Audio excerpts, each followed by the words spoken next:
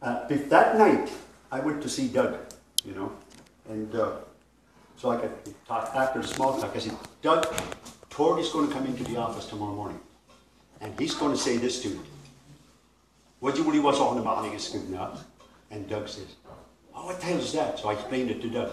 I said, now Doug, when he says that to you, without even, just like nothing, you say to him, what do you really was on the morning is good? Doug down.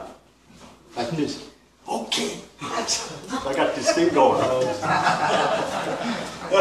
So anyway, the following morning, Tord walks into the office all excited, and sure enough, Doug is there. And sort of in the main area where the secretaries are. So Tord goes up, he said, Doug, what do you really was on the morning is good now? Without Doug even batting an eye, he said, oh, what do you really was on the morning is good? Doug. Tord came over and he punched me in the arm, and I think I could still feel it after 40 years. He said, you son of a bitch, you set me up. Which I did, of course. I laughed the whole day, Doug laughed the whole day. Now, what does it mean? Well, you know, I suppose you could give it all kinds. But wedgie woolly, it's starting, it's trying its best. It's trying its best, or trying to be good.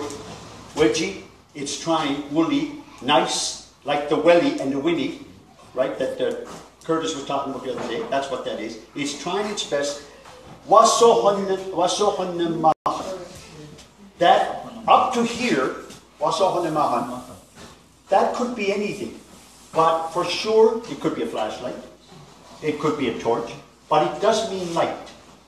It does mean like something bright. Igiskuk. Forget the E for a minute. That's a different morpheme. Giskuk means day. Giskuk means day. So when you say it's trying its best to be a bright day. It's trying its best to be a bright day. That's all it is. Kind of a trick word. No one. Yeah. When you were asking as a question, yeah. Did I hear at the end na? Yes, very good, very good. That's that same particle that we used you know, the other day. So na. So when you turn it, that's just a particle belongs to the sentence. When you're looking for a response, that's all that does. You're looking for a response, and you say, "Is that you, Angie?" Oh, geez, yeah, she's become a good Indian. You know, she can sneak in and not be noticed. That's what she did here. I've been doing it for years. You got good over the years, Really good. Yeah. I was top out of this. Oh yes, indeed you were.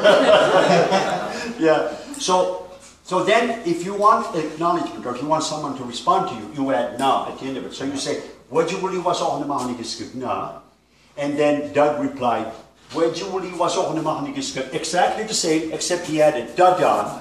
And you remember that what that meant? I agree. I concur. Indeed. Indeed. That's what it means. Same thing. I concur.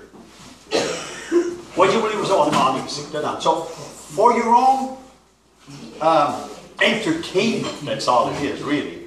Just for your own entertainment, you can kind of practice this word, and you two can argue like until the cows come home. Watch the macaronis. Just watch your macaronis. So they say, what you really was on the morning. So when Tord walks in, just remember that picture.